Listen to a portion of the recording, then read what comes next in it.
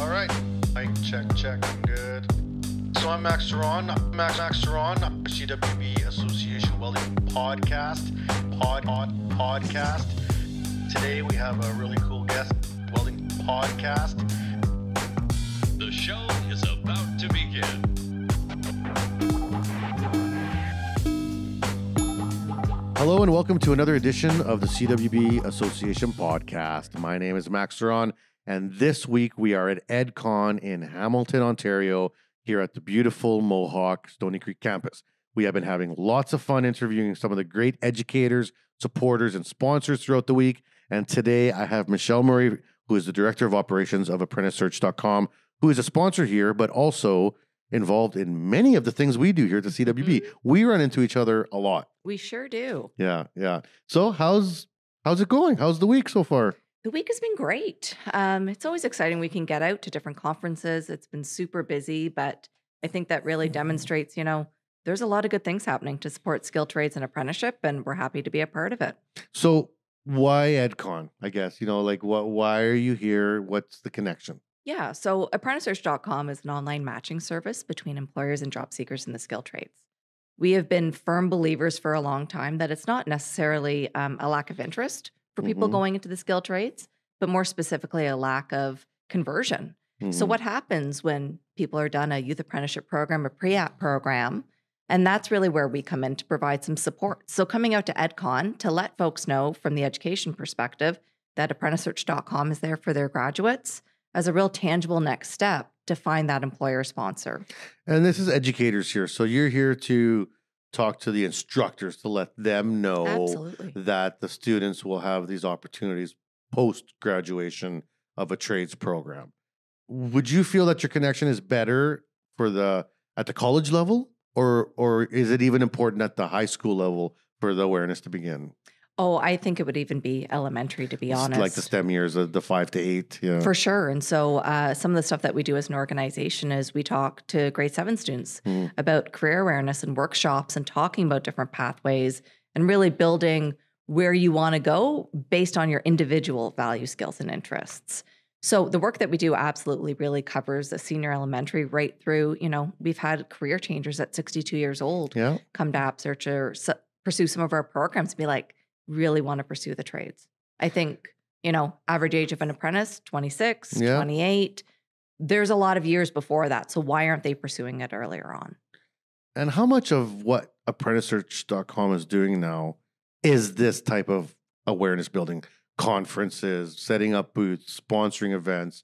Is that kind of a big chunk of the work that you do, or is it secondary to the other things that you're doing? It's definitely part and parcel. I think, when we look at our internal team, we have a variety of job coaches, job developers. I mean, we're always looking at the supply and demand. And so part of it is doing this outreach to let, potential applicants know about ApprenticeSearch.com. Absolutely the educators to be referring. I mean, people coming through these programs are candidates for AppSearch. And I think for employers, a lot of them that we work with are small and medium-sized shops. They don't have an HR department. They're not going out to conferences. And so we can really step in and help them. Bridge that, yeah. Absolutely. Yeah. And I think the other thing is that, if they're graduating and they don't have the support of whatever institution, secondary, post-secondary, and they have questions and they don't know how to find an employer sponsor, we feel like we service a lot of people who lack the networking connections upon graduation to get them to that next step. Now, the work that you do, it's got to be, because you guys are national, right? Yes. So as a national organization, there's got to be some nuances from province to province. So when you're working here in Ontario, which is, I would say, not the strongest province for apprenticeship. It's trying to get there very hard right now, but it has fallen quite behind over the last few decades. How much of a focus do you have to put into some of these provinces where apprenticeship is not as strong as opposed to, say, an Alberta that has very strong apprenticeship? Do you have to focus more, say, here or Manitoba? We just had a meeting yesterday talking about which provinces, aren't as strong with their apprenticeship growth. Does Apprentice Search look at those provinces and say, okay, we really got to focus there, or is it a blanket kind of across Canada? It's kind of both, to be honest, Max. Mm-hmm. Like, I think, you know, we've been around since 1999. We are Okay. not new. No. We started as a small regional site when the internet was really just coming up and we had this online database. Mhm. And then we've been provincial in Ontario since. We just launched nationally last September. Yeah. And so And that was with the new website rebranding and the whole thing, right? website's the same, Okay. extension of different provinces, territories, Okay. and whatnot was the kind of the new side to it. But we've been really fortunate because we've always been out there. We've always been passionate about apprenticeship. So we do have connections within different provinces and territories. And a lot of places have been asking for apprentice search for a really long time. Mhm. So going back to your question about the nuances, I think for some provinces, we have those grassroots relationships. So we're able to get in there. We're able to meet with different polytechnics, and they're thrilled that we're expanding. And then Yeah. for some other provinces, you know, it's a little bit more about starting at ground zero and building out some relationships. They don't know who we are as much, Mhm. or, you know, Or haven't had as much of a need, perhaps. or not even, some provinces are really parsed off too, right? Right. And so, you know, you look at the Yukon, where they have so many tradespeople, but they're using the Alberta models, so they're kind of on an island, I would say. You know what I mean? for sure. Yeah. And also just what level is based on what criteria, right? Right. Between provinces and territories, not what a level harmonized. one, absolutely not. Sorry, And sorry, CCDA and CAF, but it's not harmonized. no, and we were just at the Skill Trades Ontario event, and we had a speaker from the Atlantic provinces come out and talk about their harmonization, but also the idea that they were trying to find a level 2 for one of their apprentices, and they had to go through 5, 6, 7 different provinces Man. to find, you know, an equitable level 2. Yeah.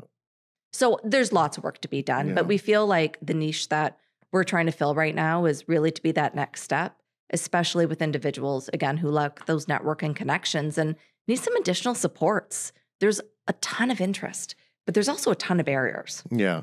Now, the niche that you fill, the gap, is really between the apprentice who's seeking the mentor. Am I correct in that assumption? Or what is it that you exactly are trying to connect, like the A to B? Yeah. So at its core, it's an intentional job matching system. It's not Okay. peopleless. And I think that's the point of difference. Mhm. We're not Indeed with a focus on skilled trades. We are a technology backed by a ton of people who are really connecting with people in real time. So every single resume we get from an applicant is reviewed by one of our team members. I mentioned before, working with a lot of small and medium-sized enterprises, our job developers can shortlist and look at the candidates and try to help those smaller shops who lack, you know, a human resource department get the talent that they need. But I think we've really expanded beyond that core element as well to say, what are the supports that people needs? Employability skills groups. We do industry networking sessions. If people don't know where to find the employers, Yeah, and you don't know what you don't know. you don't know what you don't know, and the related trades, Mhm. the underrepresented trades where there is a demand. That's where we feel we can bring some experts together, bring industry, bring individuals who would likely be really well suited to it, but it may not be their first trade of interest because they don't know what they don't know. And is there fees to your program, or is this funded federally, provincially, private industry? How does it work? Such a good question. So we've lived our 9 lives at apprenticesearch.com. Yeah. There's no question. You know, we have received funding from various levels of government, but we are a not-for-profit social enterprise at the end of the day. Yeah. So we do get funding for different projects, which allows us to kind of expand and contract as needed, and really hear what the word is on the street. Where is that need, Yeah. and how can we leverage apprenticesearch.com? You got to be like to meet it? Spider-Man. You just swing in when you're needed. We, the hair is gray for a reason, but we're thrilled at I national got way more expansion. gray than you. I don't know. It what got colored recently. No, but that's why we do the work that we do. And it's because we're passionate and we know there's a need. And so we always find a way. But this national expansion as of last September has been a long-standing dream of ours. And how much work has that been? It's been a lot of work. It's been a lot of work. I mean, Like, I run a national program, and I know, like, we know our heads are spinning some days. We're like, let's just run away and never Yeah. come back. Like, but then you think about what it's like on the other end. Yeah, too, they right? need you. They need you, right? And when we see participants come through and do tool pickups and get emotional and be Mhm. like, I don't know what I would have done without the support. Mhm. A lot of new Canadians as well who don't really know. I had that on my list to come up here and see like where immigration kind of sits in this too. Yeah.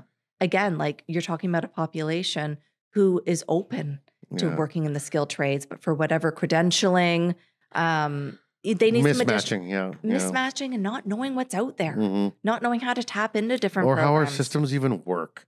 You know, most countries have some form of an apprenticeship program, or at least trades development program. Yeah. But they're not the same as ours.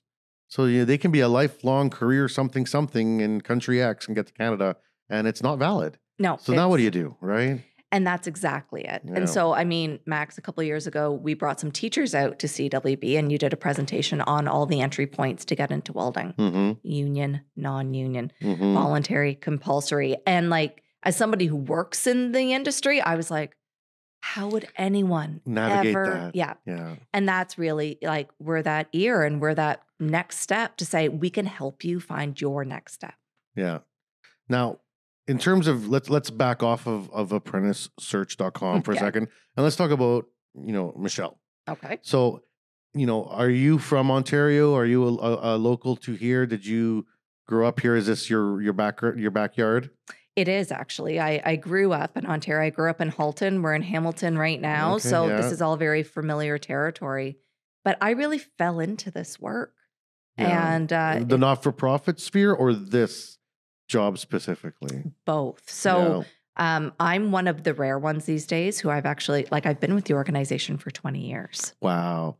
And That's so almost inception. it was like really 3 or is. 4 years old when you came in. Yeah. Yeah. Well, No, not me. I mean the oh, company, because you said it no. started in 99, right? Well, AppSearch did. Okay. We're part of a larger not-for-profit called Mhm. Hayek, but that's been around for 33 years. Okay. But our executive director, Kelly, and myself combined, we have 52 years within the organization. So did you have an understanding or a passion or any type of knowledge of the trades prior to getting into this gig? Like, what did you do before? What did you go to university for? Did you go to university? I don't know. Like, yeah. So what's your background? I have a background in sociology, and then I Okay. did a postgrad in human services admin with a focus on not-for-profit management. Okay. I ended up meeting Kelly, and the way I came So into you've had a bleeding heart right from the start, right? you know what? I think it's I think that's a wonderful thing. well, but I also think the not-for-profit, it drives me nuts when people say, I want to slow it down. Corporate's so busy.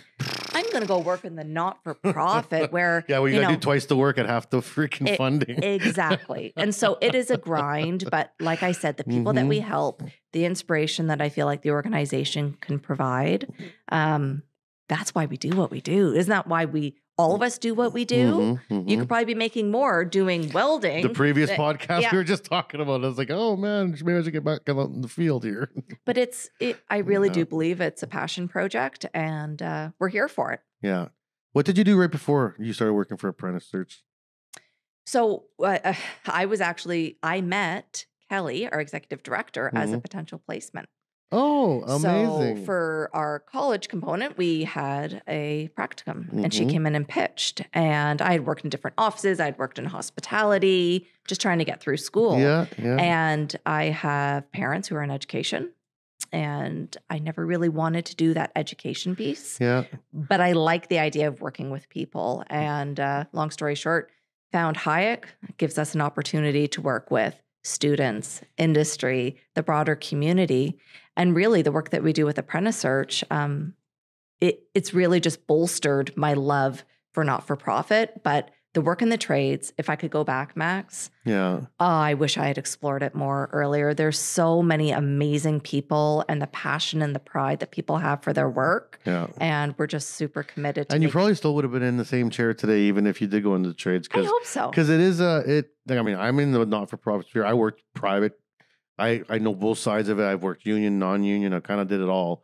But being now here in this like fully not-for-profit world where you're really trying to figure out how to squeeze $2 out of a buck all the time, and you find ways, like you find do.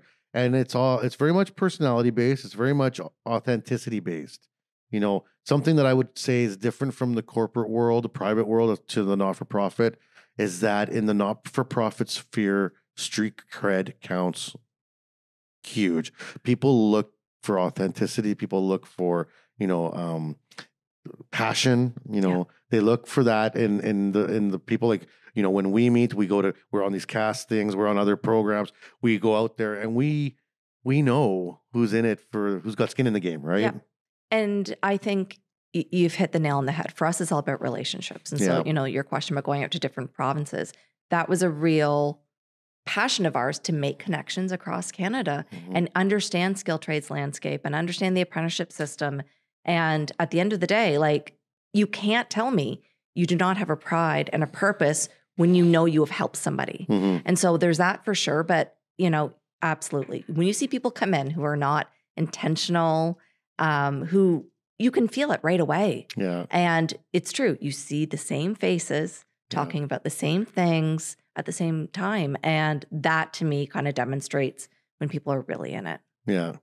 Now, what's the process? Let's say I'm, Billy Joe Murray, and I come in off the street and I say, I just finished a level 1 welding program in rural Saskatchewan. I'm really struggling figuring out where to work. There's not a lot of work in my area. What do I do? Yeah. So what would the process, like, walk me through that whole thing? So the process would be, we would get them registered. We would be looking at Billy Joe's. And that's to your website, to right? apprenticesearch.com. Yeah. They're going to get their resume looked at. And then we're going to get them connected to a job coach to kind of understand, what are the options? Are they looking at relocating? Could we be reaching out to different industries who may be still within the province, but maybe not? Like, do they have transportation? Yeah. That is huge. Such a key question that continues to come up. And then from there, we can talk about different options. And so is that connecting them with employers based on whatever proximity, geography? We can do some outreach on our end. But the big thing too is talking about, are they really ready? Or are there some things, additional certifications, tools, opportunities for employer engagement that would be beneficial to make them more successful in their job search? Yeah. And so if that's the case, we can also do that. So it's really a customized experience. There's a lot of wraparound services for in there. Sure. Yeah. And so that would kind of be, at a very high level, some of the things that we could be doing for them. And are the companies that you work with only companies that apprentice? Or do you, because that's a barrier, because not all shops, and some of the biggest shops in Canada don't apprentice, right? Which I'm sure you're like, why don't they all apprentice? But really, it's a reality. It's a reality of our Canadian manufacturing sector, especially. Do you still have a way to tap into those markets, or are they kind of just off the books, like a black hole? Well, I think there's other ways that we can work with them, because our program, Gateway to the Trades, it is a pre-employment with a focus on skilled trades awareness, 5 online modules, but there's a work component at the end. And so if they can offer some general labor positions, some kind of co-op on site exactly, stuff, like the opportunity to explore, get some additional experience, a new network perhaps. And then from there, it's ultimately those employers' call, right? Like, if someone is going to be wanting to get their ticket and pursue an apprenticeship, it will be with somewhere else. There is a demand. So it will bounce. Yeah, it's going to be ultimately that employer's call on whether or not they want to do, the very much original form of mentorship, which is apprenticeship. Do you feel like your role is also maybe having to cheerlead for apprenticeship? Because apprenticeship as a system, they have a governance, they have the Red Seal program, they have their umbrella, right? Yeah. But they're not out there pitching apprenticeship at companies to become members, really. It's not really how they do it. Do you feel like maybe that's a little bit on your plate, saying, are there companies out there? Why aren't you apprenticing? Why is, especially with some of the opportunities we have now for businesses to actually, cash in on apprentices, For sure. And I think that's all part of, I want to say sales pitch, but it's so much more meaningful than that. I think it's positioning, right? And so my perspective, because we do work with employers in so many different ways through apprenticesearch.com. Yes, ultimately we want employers to apprentice, and we talk about that. But if they are a huge conglomerate with a US parent company where, really the day-to-day operations are out of their control, let's talk about other ways that they can be advocates for experiential learning, for other ways to engage young people into skilled trades, but maybe not that apprenticeship component. Yeah. But yes, absolutely. At the end of the day, if we can get in there and pitch app search, pitch the additional supports, pitch skilled trades support from an apprenticeship perspective, then absolutely we're going to do that. Okay. Well, this is a good time to take a commercial break. We're going to take a quick break here, and then we're going to come back, and I want to start going over some of like the details of things people can do, the bursaries, the funding options, stuff like that. Because I think there's a whole bunch that people don't know about, and we hear about sometimes and have problems sort of diffusing that information out to the public. So just stay tuned. We'll be back here just after the commercials from our sponsors and supporters, and I'll be back here with Michelle Murray from ApprenticeSearch.com.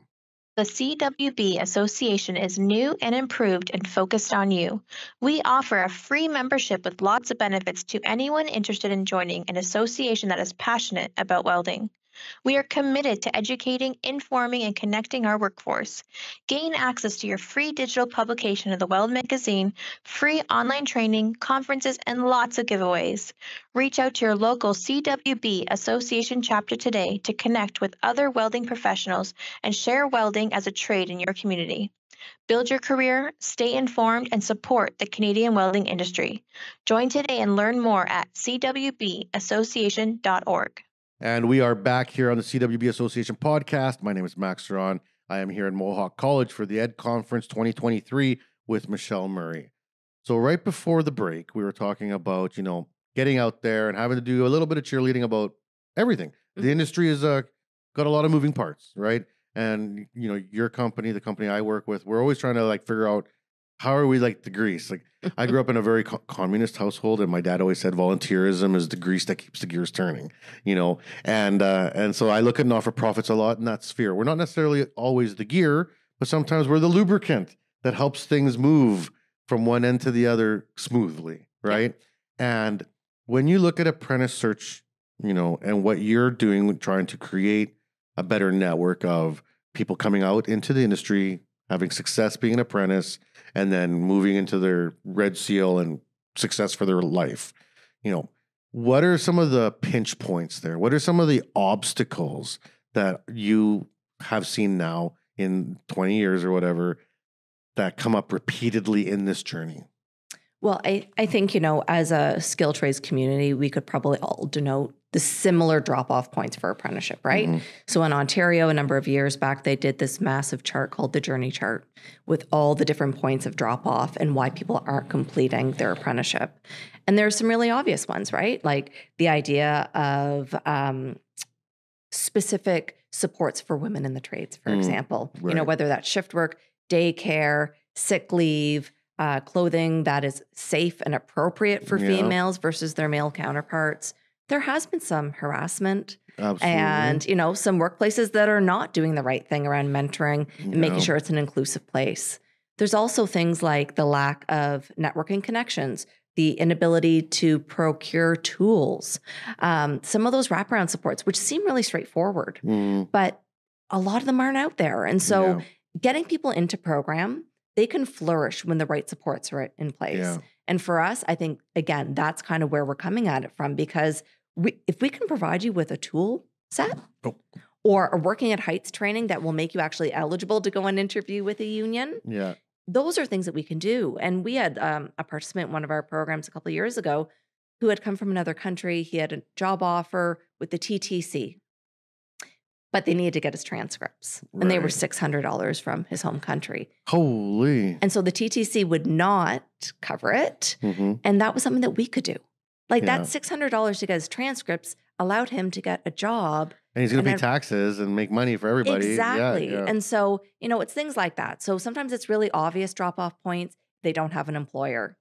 If block release and they haven't done the right kind of financial planning to make sure that, money is great when they're working, but what about when they're doing their school portion? Block release, have they factored going on to EI? So things like that. Some are more obvious, some are more individual based on their own circumstances, but I feel like collectively we have this toolkit of supports to help nudge people along. Yeah, so you're really trying to, or have looked at what those points are and trying to be there for basically all of them. How can you help at any of these steps? we're trying, right? Like if we're able to procure funding and dollars from different levels of government, foundations, whatnot, to support these initiatives, it's not our money. Yeah. We want it to be successful. We want to get more people into skilled trades and apprenticeship. So we are of the mindset that if there's a way that we can support you, because who would think transcripts from a home country would be a game changer to get an apprenticeship? Yeah. So we really just want to be there and if it's within our ability to really customize and curate those supports, that's what we're here for. Is there any reach outside of Canada for your group? Is there any external reach? That's our next quest for world domination, Max. No, I mean, we've had conversations for sure. We've done some work with the National Association of Workforce Boards out in the States. We've gone to states like California to talk about what we're doing. But it's tough in places that don't have apprenticeship. Well, you're talking about the inconsistencies across Canada. Yeah, no, the U.S. is a whole nother beast. Yeah. So, not now, but never say never. I mean, trade unions are obviously a door opener because the trade unions we have here in Canada, most of them are replicated in the U.S. Yeah. Not all, but most. And they all have an apprenticeship portion, right? Yeah. So that would be, I'm just brainstorming for you right now. So. No, I love it. But you know what, though, being from Canada, from Ontario, doing this national expansion, there is something about doing it in your own backyard and in your home country. And I don't know, a lot of the faces and the people and the players, so to speak, who have really been the pioneers for skilled trades and apprenticeship, it feels really good to be able to support those individuals too. Does your group have boots on the ground in every province or is everything kind of based out of one central location?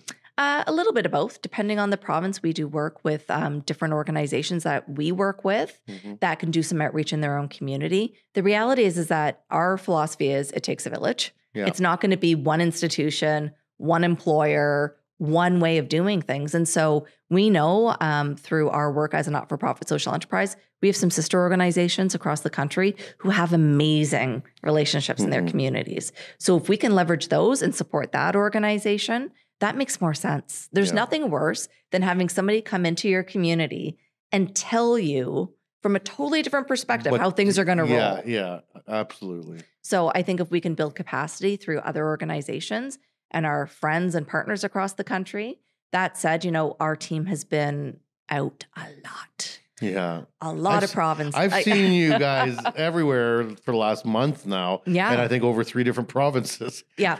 And that's just, I think for the most part, we have been out to most, if not all provinces. And so, it's busy, but it's exciting. But we're really trying to have a presence at as many places as we can as we continue, to build that national awareness. Well, and you brought up an important point about the backyards. That's something that we had to change in our strategic plan at the association, is that we were very much a top-down kind of approach sort of company or layout. And we have 17 chapters across Canada that we kind of were feeding information, do this, do that. And, when I got hired, I was like, that feels backwards because exactly to your point, why would I go to Calgary and tell them how they should do an event in Calgary? I'm from Regina, Saskatchewan. And trust me, if you want me to throw an event in Regina, I gotcha. Yeah. I gotcha because I got the contacts. I know the people. I know the industry.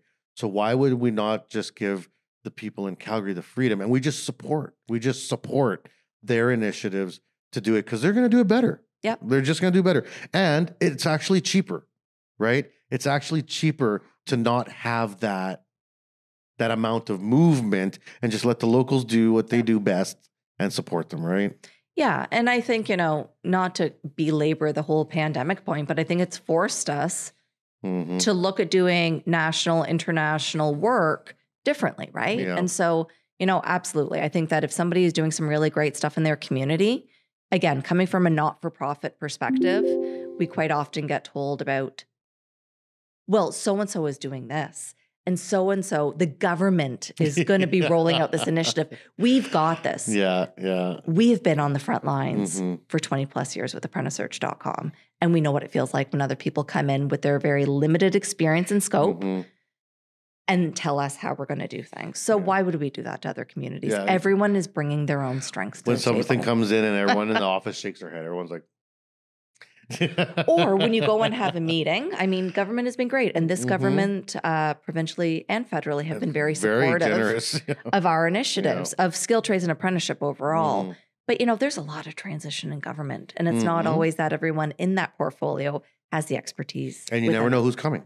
Exactly. Yeah. So it's a constant game of relationship management, onboarding new individuals. And so I just think there are some amazing people across our country who have been doing great work for a long time. So let's empower them to continue that work. And if we can tag apprenticesearch.com onto that, or the work that we do with the Canadian Apprenticeship Service grant, let's do it that way instead. That's what my next question was going to be about. We talked about pinch points with people, but what about pinch points with business? You know, they have obviously some either reservations about taking on apprentices, perceived loss of productivity from taking on young people, and as opposed to someone with more experience.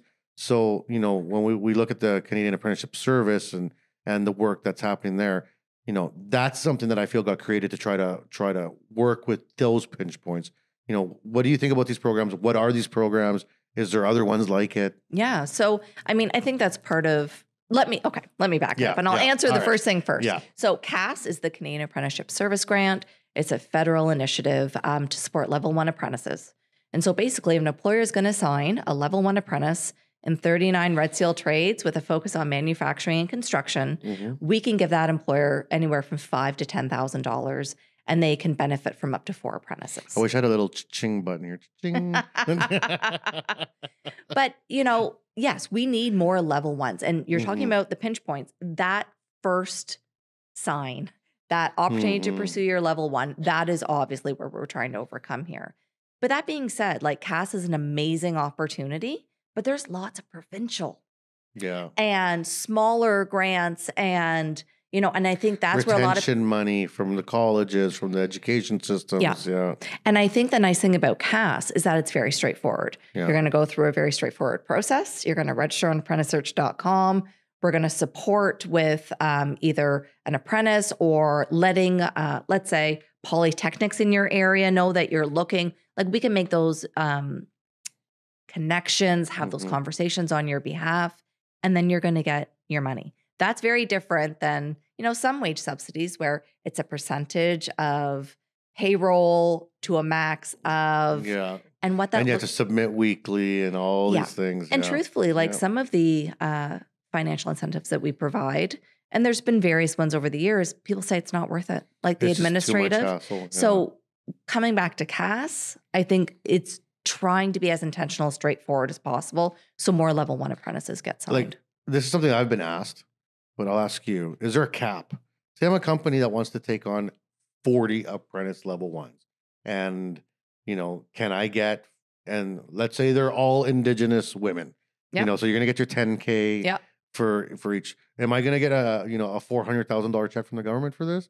Or no, what's 40 times 10,000? Is that right? No? Yeah. I'm a welder here. Hey, good news. So it is a cap of 4. So we don't need to do the math for 400. But but 4, like for most companies, and you also have to remember, and the big thing to note too, is that we're looking at focusing on some of those small. That's right. Yeah. So we're looking at companies with 499 employees or less, because they are harder to break into. And so that's why we want to provide those additional supports. That being said, as a cheerleader for apprenticeship, I wish more large companies would be taking on 400 apprentices. Yeah. And like, I mean, I know companies right now that want to hire 400 welders, but they don't want to apprentice them. And it's like, come on. Yeah. You know, there's a gap there. Let's ask that. Why is there that gap? Why are companies apprehensive to apprentice? I mean, I think we would. Is there a cost that they think is there? I think there's a cost. There's an investment. There's a fear potentially of poaching when a larger company comes along after the financial investment for a level 1 to be poached by a bigger company. You know, personal perspective is something like a shared apprenticeship model. And I know that comes with a lot of contention. And I know. But doesn't it make the industry stronger overall? And I get that the smaller shops competing with larger companies, Yeah. I understand that. But ultimately, the demand is not going to be met unless we're cranking out apprentices. Yeah. And everybody has a role to play within that. Ultimately, Should have a role to play with. should have Yeah. a role to play. But I think for a lot of individuals, like they are just that, they're individuals. And what they want, do they want to work in a big company? Do they want to work in a small company? Mhm. Because I think a lot of people that we work with love the vibe of working in a small family-focused shop where, you're actually building Yeah, relationships. you have more input, you have more say with what's getting done, and Yeah. you learn a lot more equipment because it's not so parsed out, right? Yeah, I just don't think we can go based on the assumption that people shouldn't apprentice because they're going to get poached at the end of the day. Yeah, poaching happens for other reasons. As I'm someone who's been in the industry a long time, getting that red seal doesn't mean that you're going to leave the company. If you're leaving the company, it was going to happen, red seal or not. Yeah. Like, I mean, it's the culture the company keeps you. It's Yep. not even really the wages at the end of the day. I mean, I'm not going to play that card all the way. Wages do matter, Sure. but culture matters a lot too, right? And I think generations that are coming up, we know Mhm. we career development, we're a big career development focused organization. It is about relationships. It's Mhm. about feeling like you're part of something with a purpose. And for a lot of the apprentices that I've worked with, that I've spoken to, the fact that they're so passionate about their work, I think they also want their employer to demonstrate the passion for what they're doing. Mhm. Mhm. Now, if we back up and we look at apprenticeship or apprenticesearch.com, Yeah. What's the next level? What's the bigger challenge? What could we do? When you think of dream state of what you could offer and how it can be offered, what do you see? Well, I'll be super candid, like consistent funding to run something Yeah. like apprenticesearch.com. I mean, we Where you're have not chasing that down every year. every Yeah. year. And Yeah. so, we know it works. We know the supports are making a difference. Mhm. The numbers that we are seeing are huge. They are. And I guess as somebody who has been there since almost the beginning, Mhm. the amount of personal investment that has come with that to make sure that it can continue to run. I think that we need, ongoing provincial and federal funding to make sure that these services and supports are in place. We've always been niche, and I think that's a blessing and a curse a little bit Mhm. because we are focused on a particular population, a particular scope of work, but we're doing a really good job. Yeah. And so, And that's kind of how it needs to be, because you get too broad and you lose focus. I think so. And the other thing is, well, why do you need the people there? Like, it's a Yeah. technology. Let AI do it. Mhm. Let me tell you, people are over AI. People who want to ask questions, Mhm. like, how many times do you call a bank? Yeah. Or Me, what never. have you? I hate it. But you Yeah. just speak to auto attendants the whole Yeah, time, and then it's yeah. just like this cycle of going back to the same auto attendant. Mhm. At AppSearch, we are really intentional about having people, and it's our people that make the difference. It's people Mhm. who care about helping people and taking them to the next step, and we can't do it without that. But that type of complement requires resources and funding. So why doesn't that exist? This is a broad question. Like, why doesn't that happen? Like, for a not-for-profit that has the proof in the pudding, obviously Yeah. a need. Governments have identified this for decades now of Yeah. what we need, what needs to happen. And there's agencies that are doing it, right? Why do you have to chase that dollar every year? Like, why is it not, is it a focus that happens, or is it just the way it is? Because I don't know that side of it, right? Yeah. Like, It's a bit of a complex question. I think, Mhm. because we are a not-for-profit social enterprise with no overarching infrastructure funding, we don't fit like an employment services model, although we offer employment services, Mhm. but we don't get funded the same way. Right. The other thing is that I think one of the questions we get is just get the employers to pay, just get the employers to pay.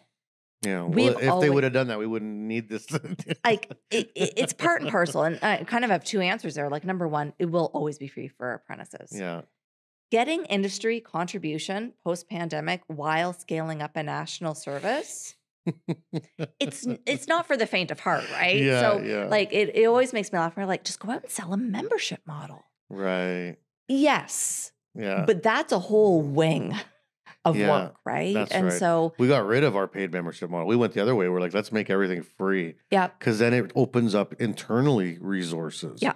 Like, sure, you're not bringing in that money, but think about if you didn't have to chase money with that staff that has to, it would open up so much more time internally. Absolutely. Yeah. It's really resource intensive, right? Yeah. And so, long story short, I mean, we have had some great support, both provincially and federally. Mhm. But long term, it's always going to be right at the top of our focus because we're only as good.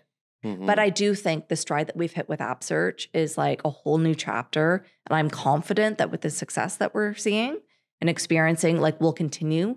But the reality is it takes one change of government to kind of start that process over again, right? Is there a fear that it could end? Is that like, I mean, there's always like, well, yeah, to be No, honest, could the wheels fall off? Like government comes in and says, you know what, there's no funding for trades at all, which I don't think that's likely, but. Yeah. So in 20 years, we have been as big as 35 people.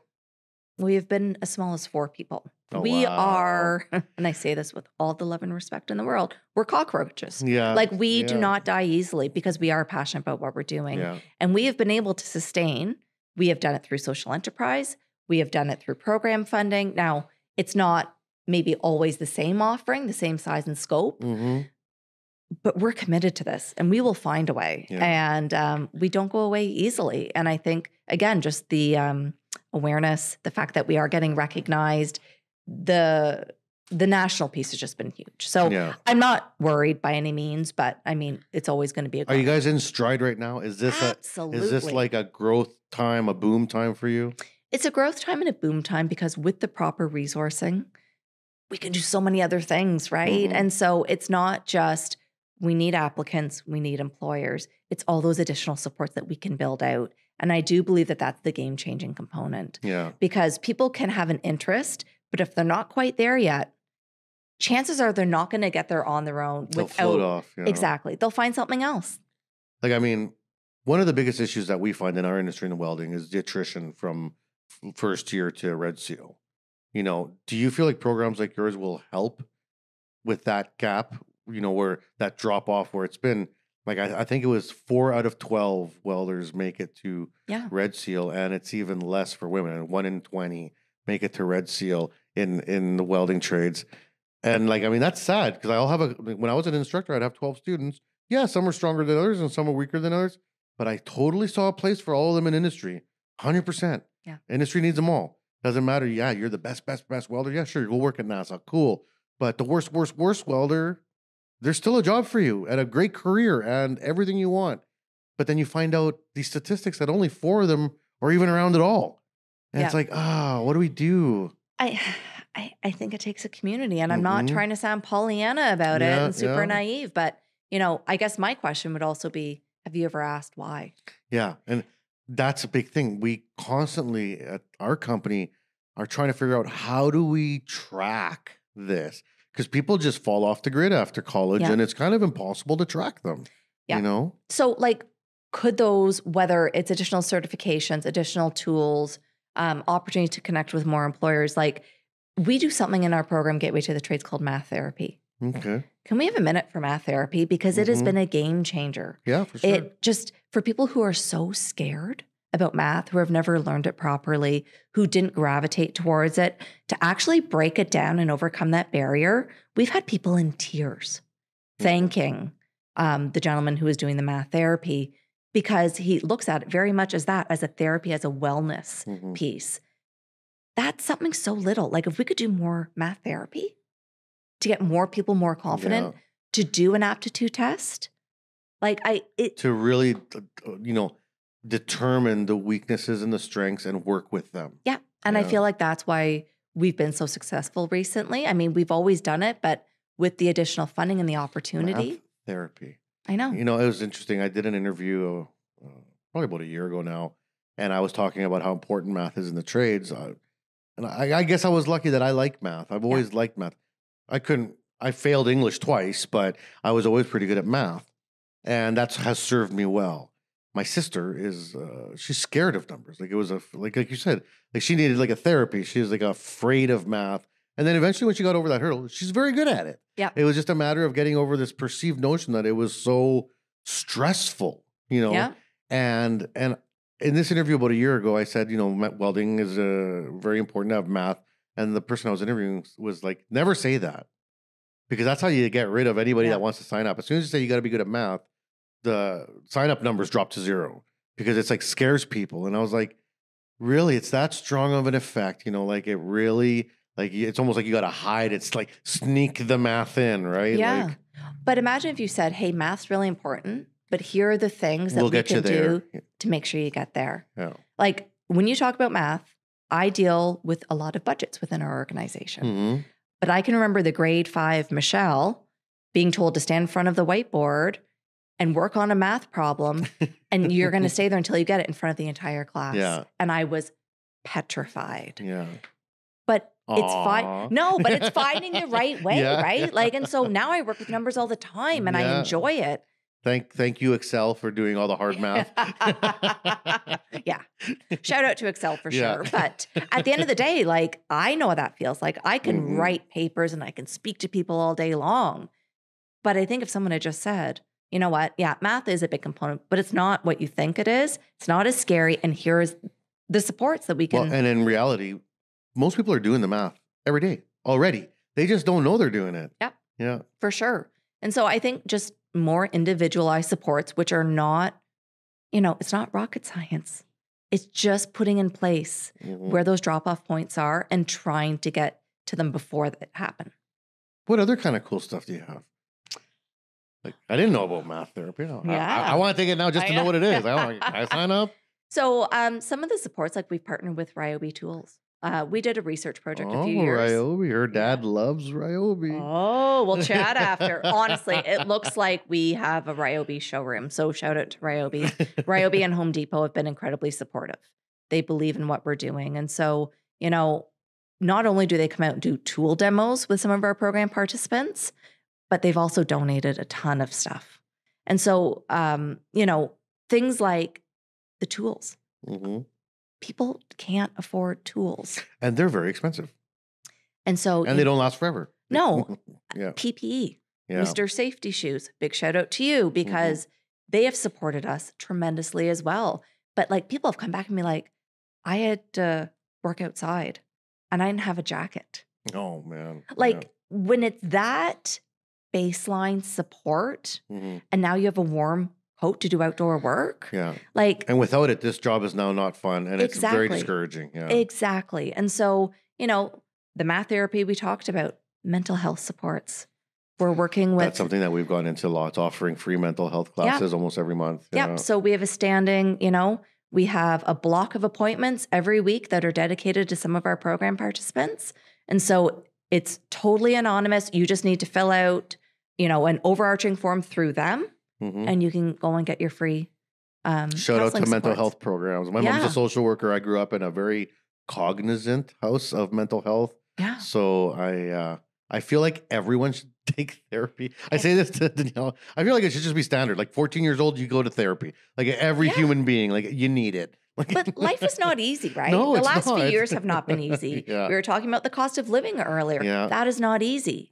I had a program participant come through and say, yeah, I really want to go into electrical. I'm so excited. I'm dedicated. And I said, oh, hey, I know this one institution, this instructor there. I know they would talk to you. And he looked at me, he's like, well, I can't do it now because I have to put food on the table for my family. But one day I'm going to do it. So I'm looking for something part-time. And we can work with them. But like when you're trying to put food on the table, you're talking about short succession of your next thought or your next plan of action, right? Yeah. So I interviewed a lady named Ray Ripple once, and she said to me, when you're poor, you don't plan. Right. And I always think about that. It's like, so true. It's so true. Like you're in survival mode when you're on the low end of the financial scale and you're not dreaming about futures. You're not dreaming about goals. You're thinking about tomorrow, tonight. That's it. That's as far as it goes. Right. Which is why like, it's not our money. Yeah. We want to support people. And so if that means, whatever, a particular course that maybe is outside of scope for what we traditionally offer, but it's still in line with the project deliverables, why can't we offer that course? Yeah. So, at the end of the day, like I think, again, that's that mindset. And that ability to really customize and curate supports is why I think we are having the success we are, and we're here to help. All right. Well, we're getting close to the interview end here, but I want to ask you a question about us.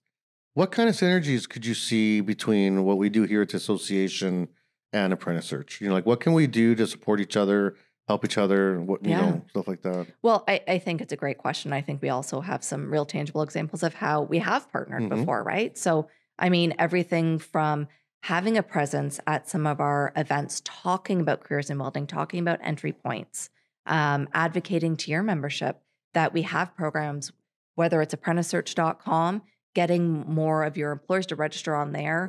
Math therapy, getting more opportunities for educators, secondary school guidance, for example. Like they have a lot on their plates, but they are ultimately kind of the voice that's talking to young people about next steps beyond graduation, even within the trades. And so I think we have some work to do there. I also think just endorsing the Canadian Apprenticeship Service, you're on our national advisory, but getting the word out there, because as much as we feel like we're pounding the pavement and we are trying to get out to as many provinces and territories as we can, we're a group. You have all these members. And so, I mean, I know that you're already doing a lot of this, but I think more of that. And finding better ways to do it. Cause like we like getting more creative in how to do it, how to get the message to stick. You know, I saw those numbers from year 1 to year 2, great, but we could do better. We can do better. We can do better. And I think, you know, we doing national expansion from a site perspective, from a visibility perspective, it was a lot. And now we've really hit our stride. So I know we can knock our targets out of the park. We already are. And so I think with the support of more associations and more groups like CWB, we can absolutely do it. I was just thinking about the meeting yesterday. It's like, oh, I wish we had a contact in this city. I do. You know, like we're national. We have so many members. I got a bazillion contacts. And it's like, okay. But then I get kind of sad because I'm like, that's just welding. You know, is there groups like the CWBA? And I know we're very privileged because we're a non-union trade association, which is very rare. And I'm hard pressed to find 3 or 4 other examples globally in the trades. The lawyers have them, the doctors have them, the chiropractors have them. All these other jobs have them, but in the trades, it seems to kind of have been left out. Is there other groups like the CWB representing other trades with like the breadth of memberships or reach? I mean, I'm sure that there are similar. We work with a lot of associations. I think the point of difference, like you said, is that the non-union piece, but we also work with a ton of really great union partners. So I think for us, it's a little bit of everything, and it can't just be one type of partner. But I think you're speaking to relationships too, Max. Like the idea that you have a contact there. The work that we do is so based in relationships. And so we also don't think we can do it all on our own. We absolutely need the relationships that we've built to help us promote app search. Not for profits, it's collaboration. Yeah, and that's why we continue to see each other at all these things. But I think CWB has been an amazing example of what it means to be a supporter. I'm not just saying that because I'm on your podcast. Like it is, but she's not getting paid for this. We need more CWBs to be like, hey, you know what? We're gonna represent across the country on behalf of App Search and CAS and get more people into skill trades. Awesome. All right, couple questions just to wrap it up. Number one, you know, coming from a non-industry world and then kind of becoming such a proponent of it now, you know, what are some of the skills in your personal life that you felt translated well to your success in this journey? That's a really great question. I think communication, right? Like the ability to be able to go out and talk to people. Over the last few years, I think it's become even more of a lost art. I think, you know, being inside your home for a long time doesn't do great things for your ability. Talking to the plants is different. Exactly. I think the other thing too is just like a willingness to learn, right? Like I know it sounds cliche, but the truth is like I didn't grow up knowing everything about skill trades and apprenticeship. My brother's a stonemason. I've always been in awe of how he could just rip a package apart and put something together. Something's created. And I'm the one who's standing in front of the whiteboard who can't figure out the math problem. But I think a willingness to learn. And I think, you know, paying attention and listening and not always feeling like you have to have the floor. It's really important to listen to those around you. And I think that those skills have really brought me here. And it's not always easy. Like I I do want to say I am so proud of our team to be a female-led team working in skilled trades and apprenticeship. And, you know, the fact and very that successful. Yeah, like it's changing for sure, but there are lots of places that we show up and we are not the majority. So, you know, the fact that we're able to do that and continue to be successful in it is a huge shout out to our executive director, Kelly Hoey, as well, because I mean, she knows this inside and out, and she is Kelly was supposed to be here. She got off the hook here. Kelly did. I'm Kelly Jr. And I'll get her. I'm going to get her on the show. She's not going to escape for that long. Yeah, no, she's a force. Yeah, she is. She's wonderful. Yeah. And she's always got like ideas. Like ideas just fall out of her head. She is like, one of the most creative people I know. And it's her tenacity and her creativity in getting out there and continuing to build App Search to what it is. And it's been an amazing ride. Yeah. And for the last question, what advice would you give a young, I shouldn't say that's improper, a new to the trades person, whether they're young or old, but they want to get into this trades world from whatever industry they came from or whatever job or background they have. What advice would you give someone that's looking to get into the trades in terms of first steps? You know, including apprentice search, but other stuff too. So obviously, you know, reach out to apprenticesearch.com. Yeah. But I think beyond that, do some research. Yeah. So there is an About Trade section on App Search where you can look at different trades, but within those trades, they're going to give you related trades as well. Because I think everyone wants to be the ones that they recognize. I want to be an electrician. I want to be a plumber. But you know, a sprinkler fitter is actually really in demand right now. Yeah. I mean, Boilermakers. We do a lot of work with Boilermakers. I don't think a lot of people are even going to know what a Boilermaker does. Yeah. Yet it's one of the most in-demand trades in the country. Yeah. And so doing some research, not just holistically, but within your area. Yeah, dig in. Yeah. Because like an informed decision is the best decision, right? Yeah. So there are networks and supports out there. And again, I'm not just trying to tote App Search, but this is at the end of the day what we do. And we want to give people hope. There is a way, and there are people out there who can support you. But yeah, definitely become informed, be aware, and tap into resources. There are a lot of programs out there trying to arm young men, women, however you identify, to get into the trades. And that can be daunting, but there are lots of programs. Pick one and go. Yeah. As a step, right? Yeah. Awesome. Well, thank you very much for being on the show. It's been a wonderful conversation. And I think our listeners are going to learn a lot. Awesome. Thanks so much for this opportunity. It's always a pleasure. You bet. And thank you for everyone that's been following along here at EdCon. If you have never been to an educators conference in Canada, make sure you check them out if you're an educator of any kind. And I'm not even going to say welding. If you're a IA or industrial arts or any type of construction or any type of educator at the secondary or post-secondary, this is a great networking event just to see what's going on in the trades world in the education spheres. And it's been running 11 years. We're going to keep going strong and make sure you get to an EdCon. Aside from that, we'll see you in CanWeld in October in New Brunswick. Hopefully you guys are out there with us. We haven't talked about that yet, but it's going to happen. We'll be there. And keep downloading and sharing the podcast. Our successes from you guys. Thank you very much, and stay tuned for the next one. We hope you enjoyed the show.